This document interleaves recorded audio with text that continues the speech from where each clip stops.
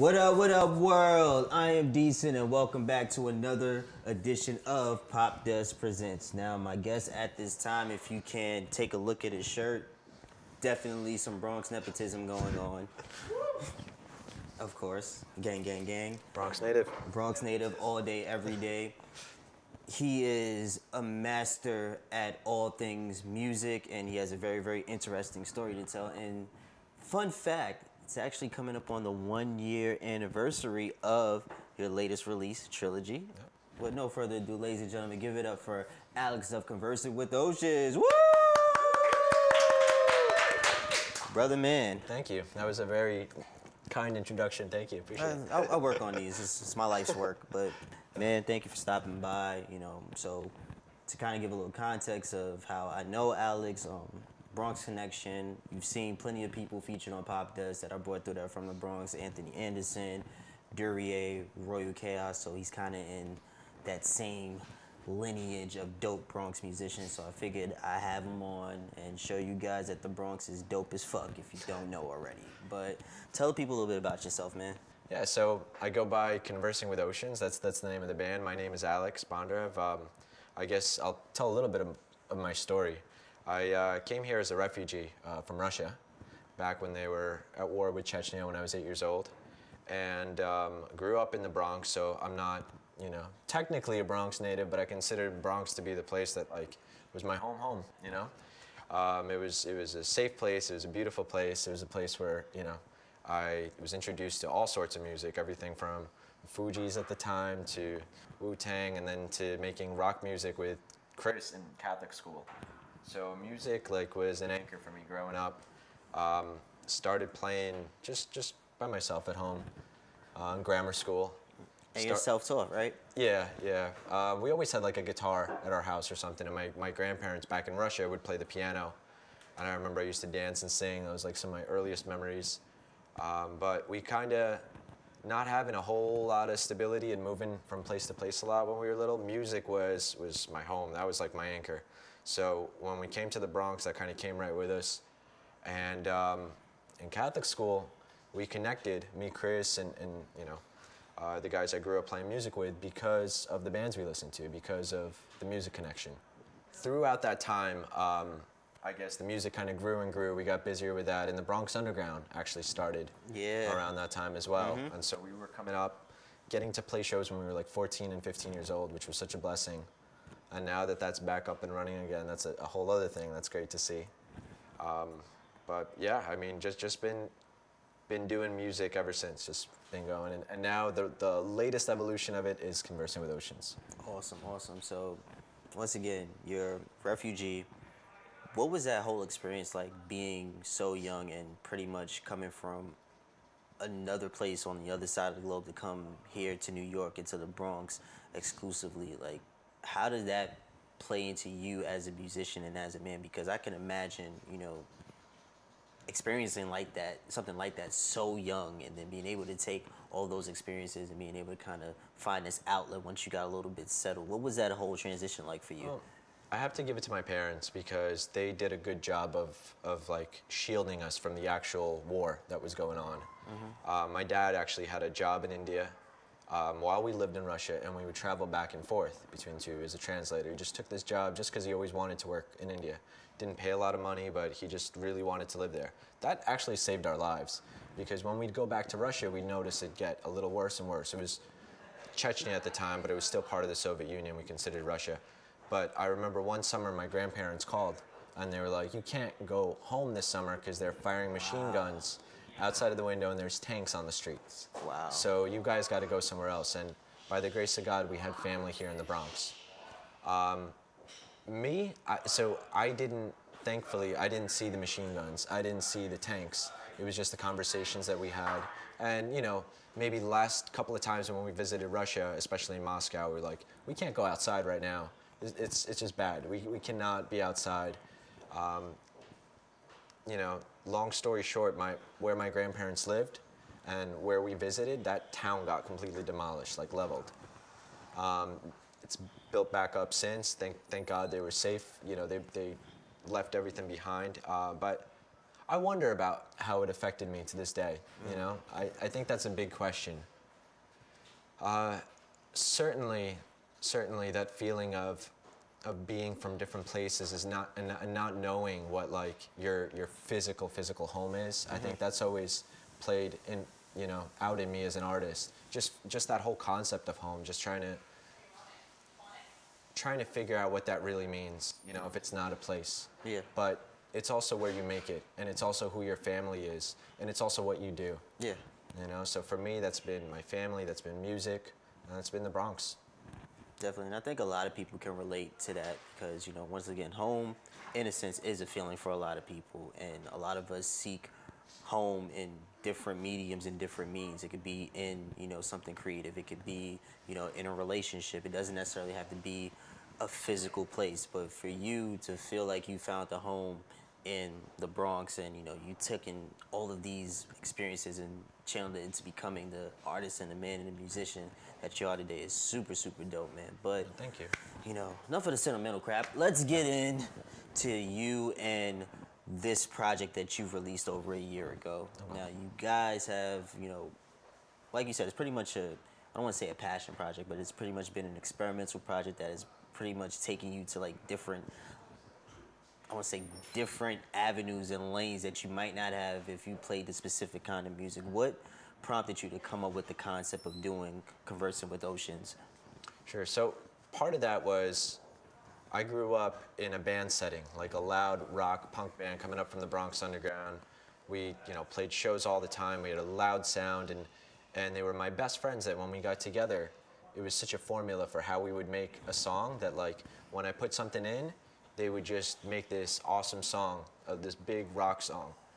And after a while, just as an artist, you start thinking creatively like, what if maybe I didn't have this band?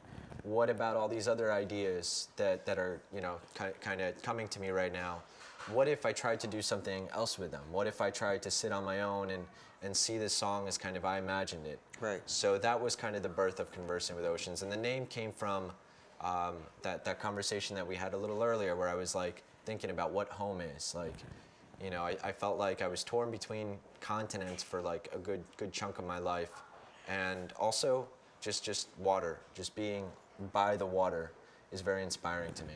That's where a lot of ideas I've had come from, like where, I don't know, I just feel at peace, you know? I feel like there's really been a connection with me always to that. So Conversing with Oceans was born, and I hit up a couple of my friends, and actually Chris, who I didn't play with for a long time, who played with me earlier, I said, yo, I'm doing some songs, they're different.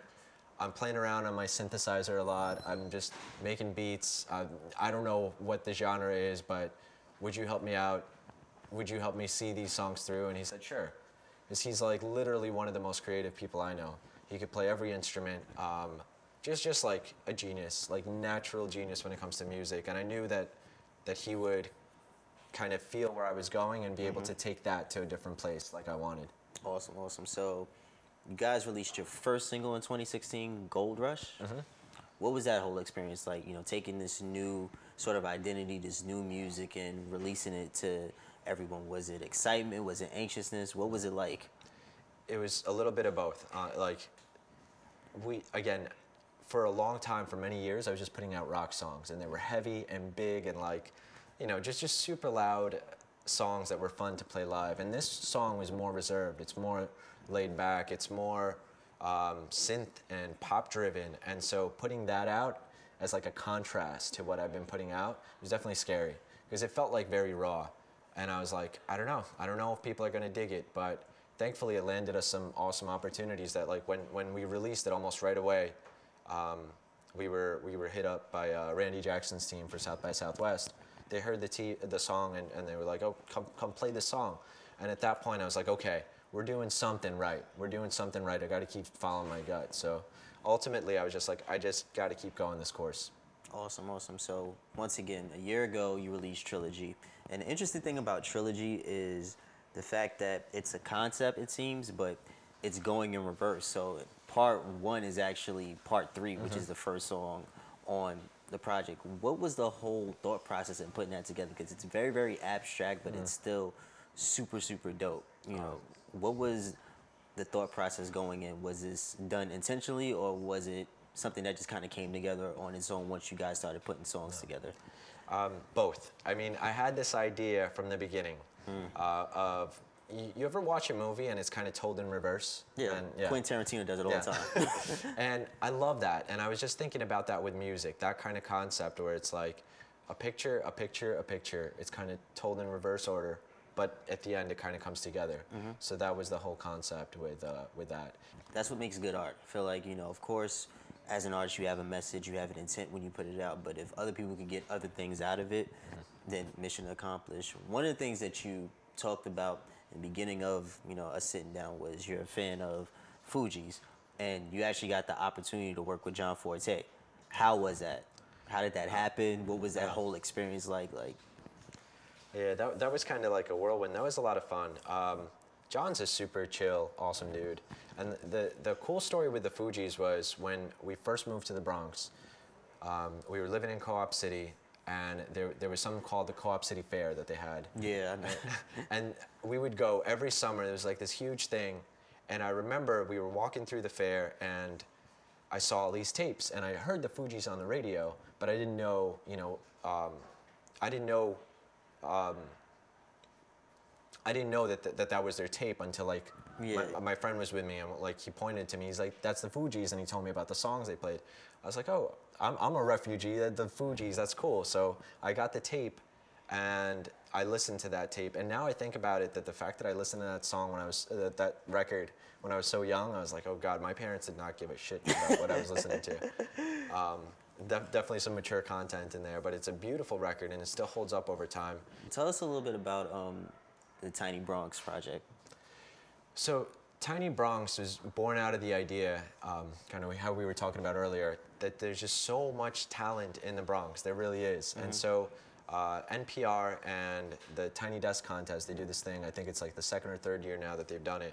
But they invite artists to submit videos and songs. So thankfully, a venue called Jimmy Ryan's in the Bronx, they were nice enough to give us a space to do like a monthly residency, their shows. So we have a friend that does video, we have a friend that does sound, and we kind of make these shows happen. So instead of like the Tiny Desk contest, I was like thinking, why don't we do the Tiny Bronx and just make it all artists from the Bronx and just show them that like, hey, look, like you guys are taking artists from everywhere, but the Bronx has so much talent in it, and you guys have to see this.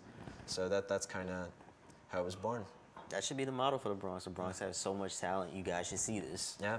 So what do you have coming up next, man? I know we talked a little bit about something that you got in the works, so tell the people what's up your sleeve if you can. Sure. So we're working on our very first full-length album right now, and this is a special one because Johnny, our bassist, Danny, who's an amazing drummer, Chris, we all went to the studio with our friends and just put together a full-length record that actually is like the culmination of everything we've been kind of growing into and building as Conversing with Oceans. And I'm so excited about this because the songs are all over the place like they've been, but they're all so thematic and connected, and they're big. And at the same time, we have songs that I'm like still scared that I even wrote. Like it's like so vulnerable, and I'm like, you know, like, can I say this? You know, that kind of feeling. So I'm really excited for it. We have Nate Fox, who's like been a dream of mine to work with as well. He's mixing the record. We have some really, really great collaborations on it. Elu, who's like this phenomenal rock jazz pianist, the creator of rock jazz. So there's just some really cool stuff on this album, and I'm very proud of it. And it's almost done, thank God. So that's going to be our next thing. We're going to release this album, and then we're going to roll with the waves. Awesome, awesome. Well, Alex, man, thank you so much for stopping by. Once again, Trilogy is out now on all streaming platforms, and thank you so much Thank you, for Deascent. stopping Thank you, by. Popdust. Once again, I am Deascent. This has been another edition of Popdust Presents. Make sure you follow us on all social media at Popdust. Make sure you visit our website, popdust.com, and make sure you subscribe to our YouTube, and make sure you click that little bell at the top so that way you can be notified of all new content going up. Thank you so much, guys. We will see you soon.